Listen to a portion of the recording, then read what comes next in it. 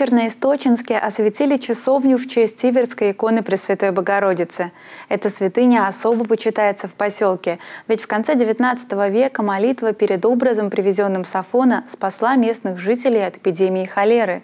В благодарность за помощь Царицы Небесной, которая не прекращается и по сей день, была построена часовня. Подробности у Надежды Калининой.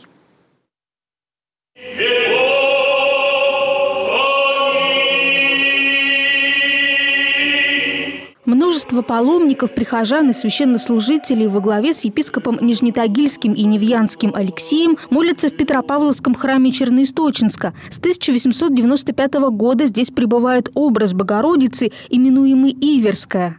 В 1894 году произошла вновь страшная вспышка холеры, а наших земляков, черновлян, унесла эта холера в первую пандемию, в первую эпидемию.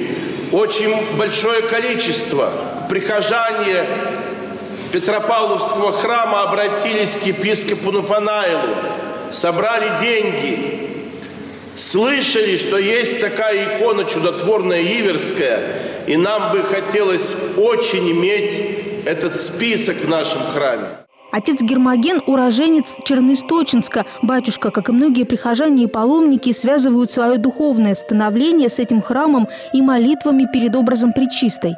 Конечно же, мы приходим к ней поклоняться и так. Каждое воскресенье приходим сюда, но сегодня особый день, поэтому обязательно. Сами лично обращались к Богородице через ее образ? Конечно. Вот прямо любим, почитаем и знаем, и вот все, что знаем о ней, и верим, и надеемся, и любим. В основном всегда вот что-то случилось, только всегда это подходишь, помолишься. Из Афонского русского Свято-Пантелеимонова монастыря икона была доставлена в Нижний Тагил, а затем на руках была перенесена в Черноисточинск. Мы должны помнить, что жизнь наша находится в руках Божьих. Господь всегда готов прийти нам на помощь, но от нас требуется шаг навстречу Ему.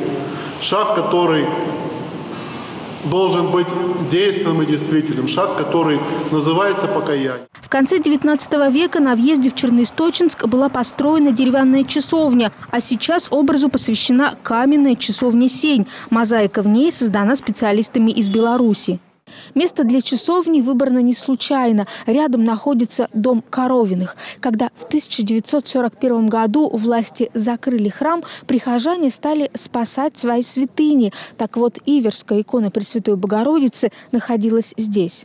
С 1941 по 1943 год в Доме Тайны совершались богослужения. Здесь до сих пор живут потомки Ефима Коровина, который спас святыню. Дедушка Ефим Федорович здесь устроил в этом доме молельный дом во время войны. И мой муж-то, вот этот внук, он тоже, кстати, помнит, он маленький был, помнит, как этот молельный дом вот был, как там много народу было, молились, икон полно было, красивых.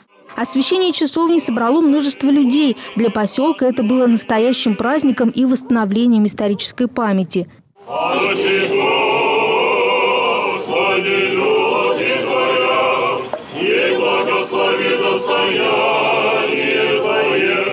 Принесение иконы с Афона в Черноисточинск состоялось ровно 125 лет назад. Царица Небесная слышит наши молитвы.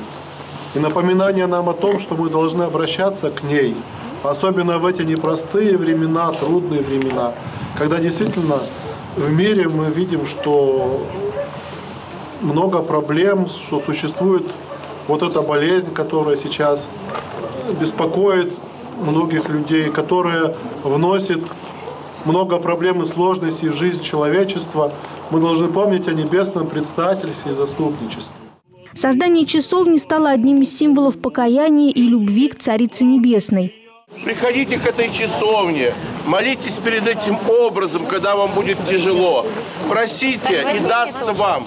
Часовня построена попечением архимандрита Гермогена Еремеева, а в будущем в Петропавловском храме будет новый иконостас, колокол Благовест. Также в поселке высажена липовая аллея, еще одно украшение села в Уральской глубинке.